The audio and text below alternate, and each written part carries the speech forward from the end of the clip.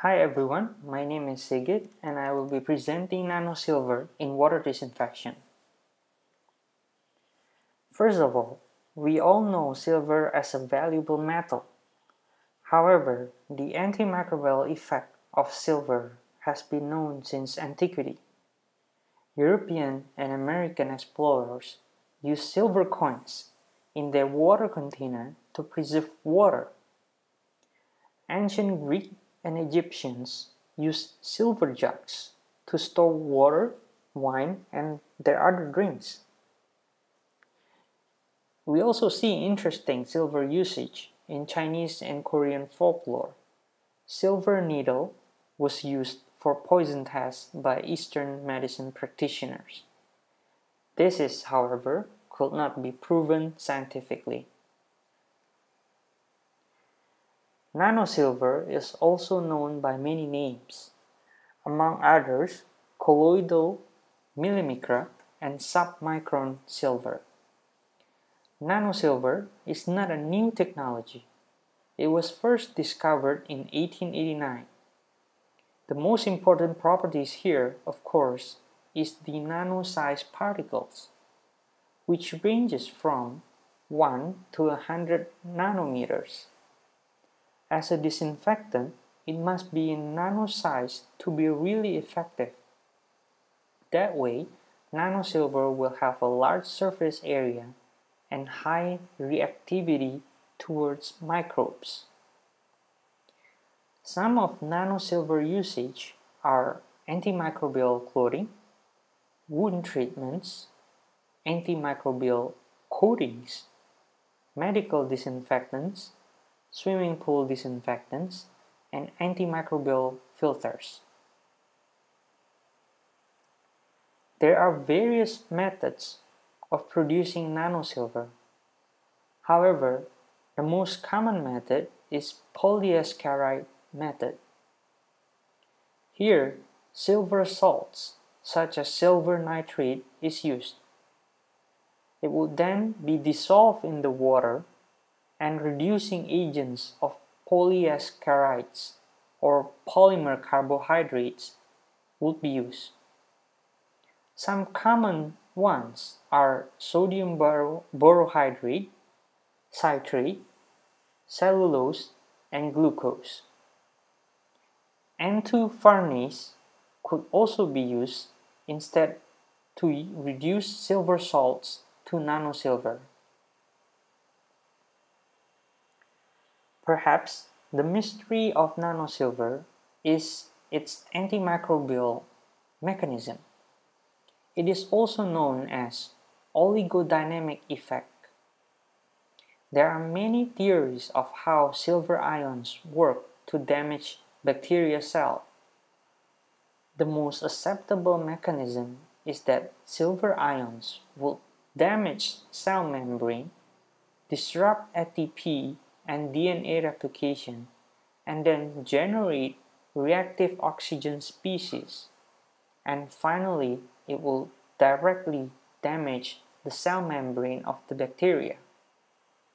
This way, bacteria is killed completely.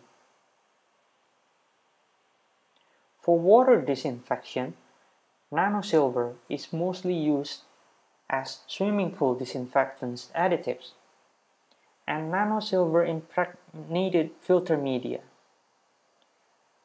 such as sand, zeolite, ion exchange resin, and activated carbon impregnated with nanosilver.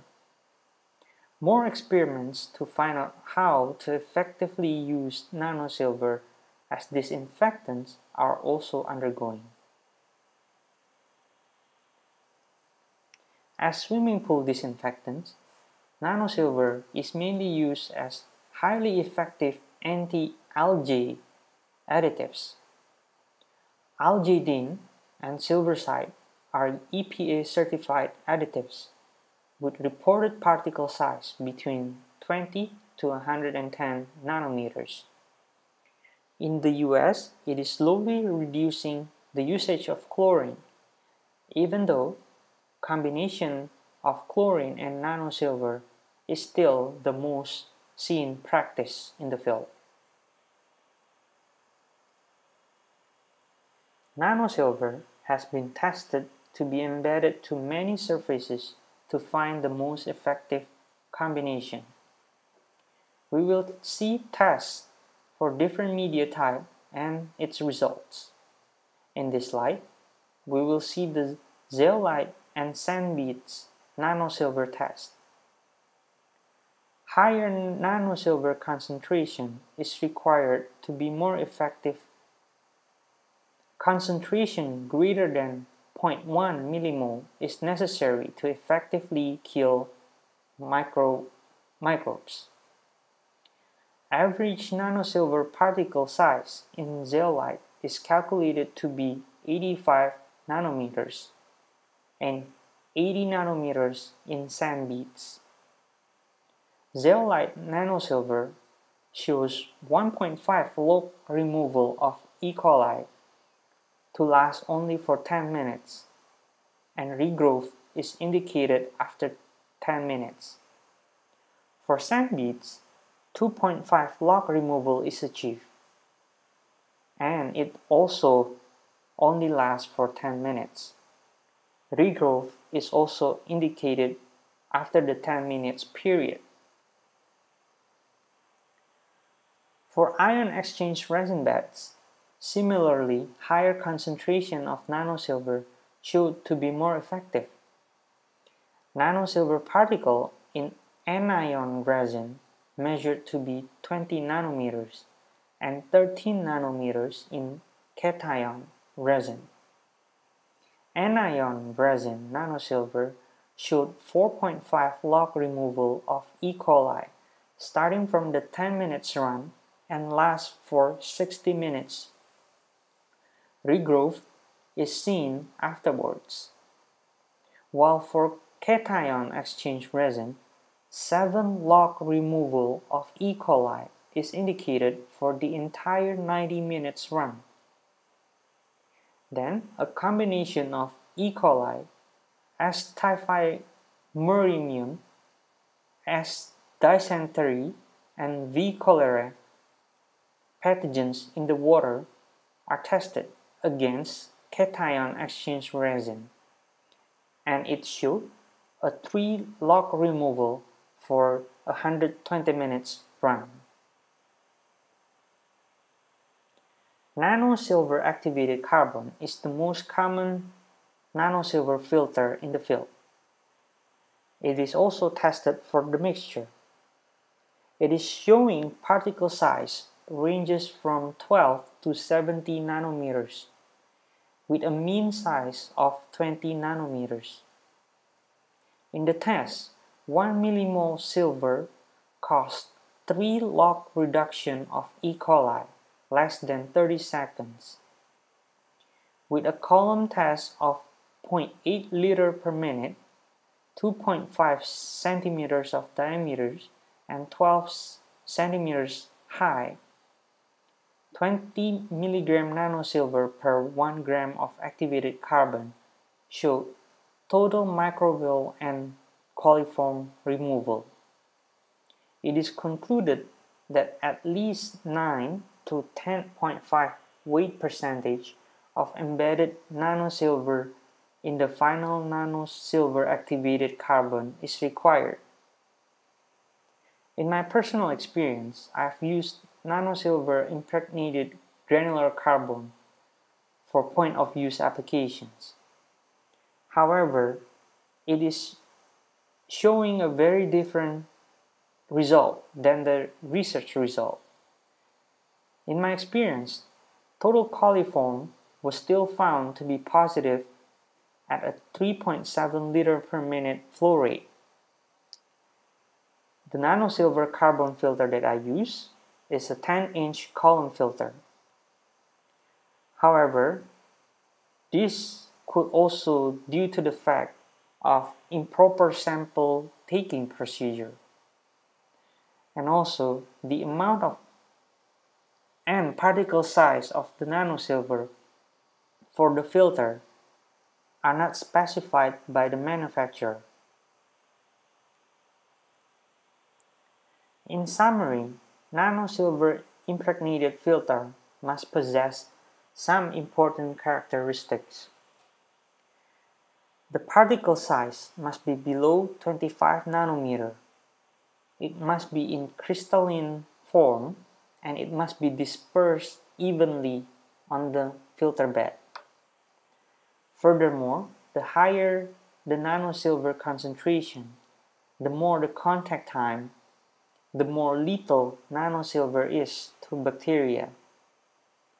Effective contact time varies depending on filter media mixture. Cation exchange resin nano-silver combination is the most effective media based on the test results. What about the other side of the silver coin? Well, we see fear of released silver ions may be harmful for the environment. Nanosilver in high concentration is proven to be very toxic to higher organisms as well. It is well documented in a lab test that it causes organ failure in lab rats. Excessive intake of silver will also cause argyria, which is a skin condition where skin discolor to bluish and gray. In the extreme cases, human fibrosarcoma, carcinoma, and colon cancer are also possible. Luckily for us, silver ions released in the environment quickly form silver sulfide, which is not problematic for wastewater treatment plants. Furthermore, only a very low concentration of silver ions is released freely. And so far, there's no evidence on health and the environment of nanosilver toxicology. Additionally, water regulations have a very strict threshold of silver in the water, which is 0.01 milligram per meter cube. However, what will happen if we use more and more nanosilver products? Would we release more silver ions and causing silver concentration freely dissolve in the water to spike? In my opinion, it is very possible. My conclusion is that nanosilver is proven to be quite effective in water disinfection. Nanosilver particle size and shape are crucial for the disinfectant effect. It has to be small to build large surface area and hence create more contact time. Shape must also be crystalline. Nanosilver filter is most effective with cation exchange resin instead of the more popular nanosilver impregnated activated carbon filter. This could perhaps due to the cost and general use of activated carbon compared to cation resin beds in filtration processes. Effective contact time is within seconds to minutes. In my opinion, for a point of use and filtration method, this is not desirable. CT value is linear to lethality effect, meaning more concentration of nanosilver and contact time with the polluted water will result in better pathogens lock removal. In regards to the effect to the environment, nanosilver obviously could be very harmful to the environment if we don't take care of it properly. However, currently nanosilver concentration has no evident effect. Monitoring nanosilver levels in the water and keeping it at a low level threshold are important if we want to use nanosilver as our water disinfectant.